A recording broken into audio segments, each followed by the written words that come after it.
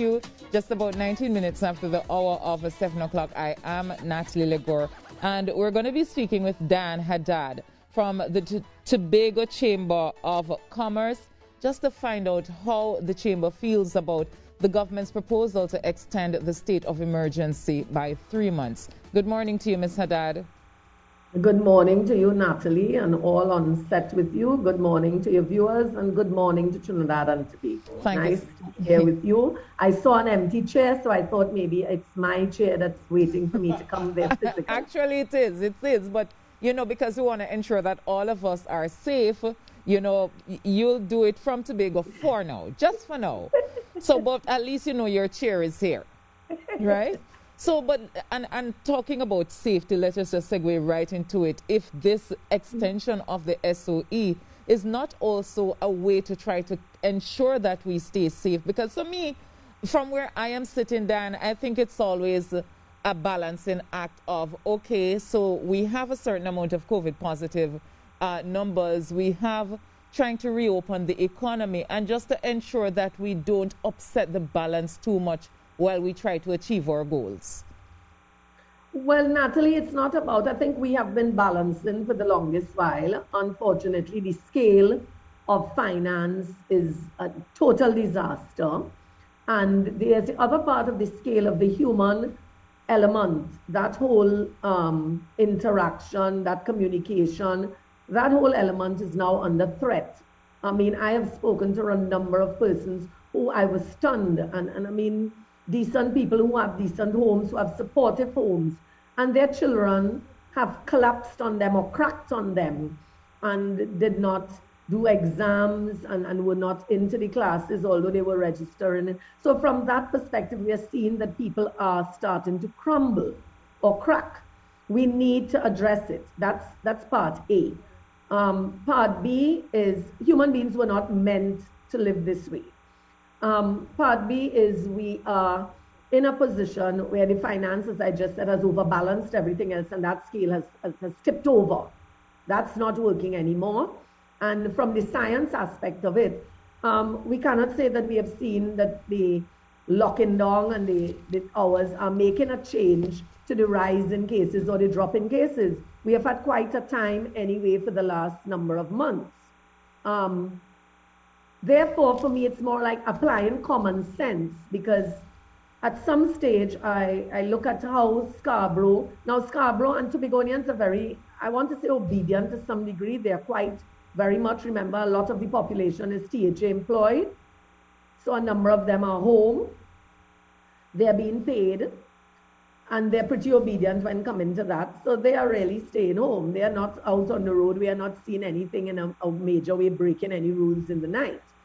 9 o'clock is impractical for the port and for how we operate as the business community, because the boat gets in on some nights after 9. So we are legally breaking curfew every night. Our staff are on the road, and they are still in some type of, you know, whether the police will stop me and the police will harass me going home, although some have passes. Passes have not been given out at that level in order for them to really move around freely in the night. And then we don't want them to abuse the passes either for when they are not working on the night that they have a pass for. So right. All of those factors come down to what is, and then we are locked off. Our flights and our boat capacity doesn't really accommodate very much taking place on the island. So how does it affect us?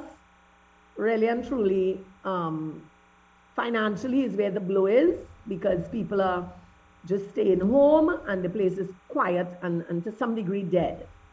Remember, we depend heavily on the Trinidad market, and then we depend on whatever tourism we would have gotten. I can't say enjoyed, because that died a long time ago, international tourism. And so we are really in a sad place. So in other words, the chamber does not support the extension to the state of emergency. I don't know that it's making common sense at this stage. Churches are closed. Beaches are closed. Rivers are closed. Your vacation, your spare time, you're using the beach. I mean, and let's go to this. And people have called in to us. People have expressed, listen, But normally when we have the flu or we are not well, they tell you go and take a good sea bath and you get better. Why are we being blocked from the beaches? Tobago is a lot of communities you have in terms of church. And it's like, why are we being stopped from communicating prayerfully in our space? So you have a lot of those questions being asked. And so that actually stymies everything else. So Yeah, but no, how much more of this do we Diane, need? one of the arguments that the government has put forward is that, and Mark Edgehill, we had him on earlier this morning, and he spoke to it as well, is that unless the government is going to go to Parliament and change a lot of pieces of legislation to continue mass vaccination, is that under the state of emergency, it allows them to continue with the vaccination drive. So if we remove the state of emergency and have the curfews, as some people are suggesting, it doesn't deal with the vaccines that we keep insisting is the way out of this pandemic. Well, I have to tell you, I don't know is we keep insisting on that because that's not, and that's my personal position, that's not my position, that the vaccine is the answer. So let me state that. The Chamber's position is one where we have a split there, and you have some members that don't believe that that's the answer, and there are other members who are on it. We have supported them in terms of getting the vaccination conversation going. But Tobago is a different society. So you notice that the hesitancy rate is very high there, much higher than Trinidad. So let us look at Tobago then in context. So we have a very low vaccination uptake as of now. I think it was just 15 to maybe by 18% by now in terms of first jabs for vaccination. We're saying, and we don't want the state of emergency because we're saying we don't really see the practicality in it at this time. But we do have an uptick in cases of COVID-19 in Tobago. So then how is that going to work in terms of looking at the economic outlook for Tobago and getting that economy going? Natalie, I have to tell you, at this stage, I think we should accept that COVID is here. COVID is another flu virus. And we need the things about COVID that I spoke about since 2020 is that there's a message of cleanliness.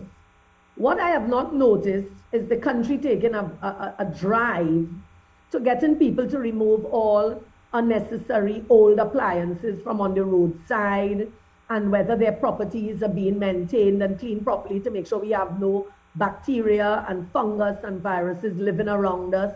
I have not seen that part of the drive at all. Yet we're telling people, sanitize your hands all day, wash your hands all day. But if I wash my hands all day, but my environment is dirty and around me, the bacteria and the fungus and the virus are still going to live and multiply. So I don't know that we are approaching this in terms of, have we gone on a national drive for cleanliness to get our homes, our business places, our properties in order, the open spaces? Instead, they're all overgrown, they are not being maintained, and so we are multiplying and leaving space for a lot of other things to multiply from a health perspective. But so, and we are in the rainy season. I don't know that we're doing ourselves very much good. But in terms of the COVID-19 pandemic, though, have we proven that there's a correlation between the COVID-19 and, you know, whether grass is overgrown or we have, you know, stuff on the road that we need to move? While I understand that these, to me, eyesores definitely need to be out of the way. They are not just eyesores, Natalie. They are not just eyesores. No, as I said, I agree that they are eyesores. I'm not saying that they're just eyesores. For me, they are an eyesore, but I also know that they can cause a lot of other hazards and stuff. But I'm saying, have we proven that when it comes on to the COVID-19 pandemic, that this has somehow in any way driven the COVID-19 pandemic? Well, at the beginning, it was one story, clean, clean, clean, and then the other story was it's airborne.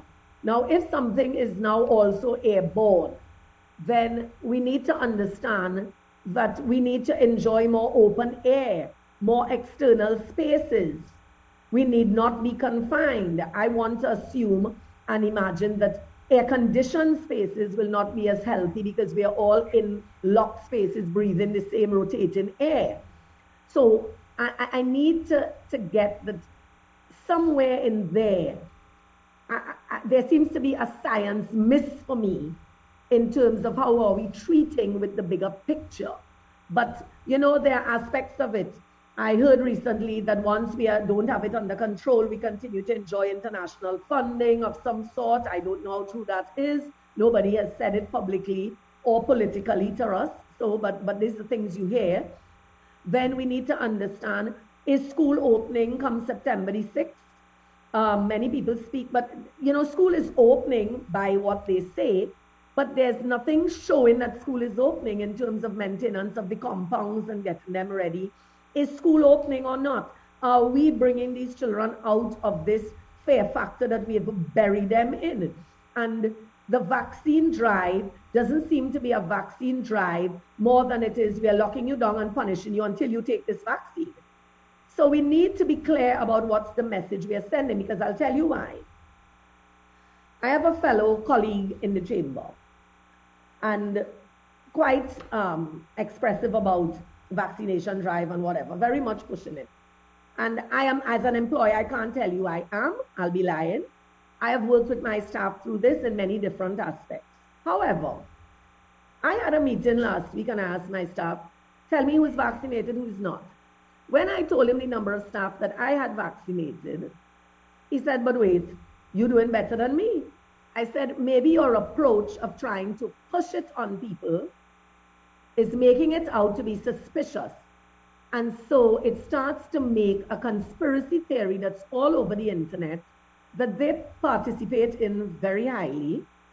They're out there reading these things and listening. So by the time you are pushing it, you start to make people think, wait, you're part of this too. So because of that, you get the fear factor running higher than the others. And I'm saying just maybe our approach is not working anymore and we need to change gear and direction at this How stage. should we approach it? At least how should the government approach the whole idea of managing the pandemic, managing the economy, lives and livelihoods? All right, let me say that first to begin with, in telling people that they're going to die from March last year to now and only having them in fear was the wrong approach. I have been debating that on every interview and saying you are not going down the right road. The only thing that overpowers fear is hope. And therefore, if you are not prepared now, let me see the same people stand up after I'm telling you you're going to die, you're going to die, you're going to die. Let me stand up now and boost you and tell you, come out here, you need to live. And put that hope in. I'm sorry, the messenger is not going to be the same person to carry that message because it's not going to sound well with anybody. It's not going to resound in any way to their vibrations in terms of how they think, because you have already buried them into a death formula. So then who is going to carry that message? Well, they are the ones that created that, Natalie, to be honest. Who is going to carry that message? If you believe that the Ministry of Health can't carry the message because, you know, they spoke about, you know, if you don't get vaccinated or with this COVID, if you catch it, you can die. Who's going to carry that message of hope? Well, Natalie, I'm going to tell you this, and this may sound blunt and may sound horrible. They carry the message. They need to answer me now. How would they be fixing that? Not me telling them, because maybe if we were consulted a bit earlier and the conversations were different, maybe we may have come out with a formula that gave us a middle line to work with this and not have us, because the private sector was also punished and put into a coffin for the last 18 months. So I'm not sure that the private sector at this stage is very energized to come out there and tell people, come out and work in a bounce. You know, let's take Super Blues bounce now. I don't even know if Carnival is going to rebound this economy in terms of energy. I don't even think people have the zeal to go and play mass. We have killed a lot of it. We need to understand what we've done. But I don't know that I'm prepared to answer that question this morning. All right, Dan, we are out of time, but I want to thank you so much for sharing with us this morning. And I hope that we do get that message of hope, because as a population, I think we all need it. But thank you. You're most welcome. Dan Haddad, their chairman of the Tobago Chamber of the Trinidad and Tobago Chamber of Industry and Commerce, talking to us.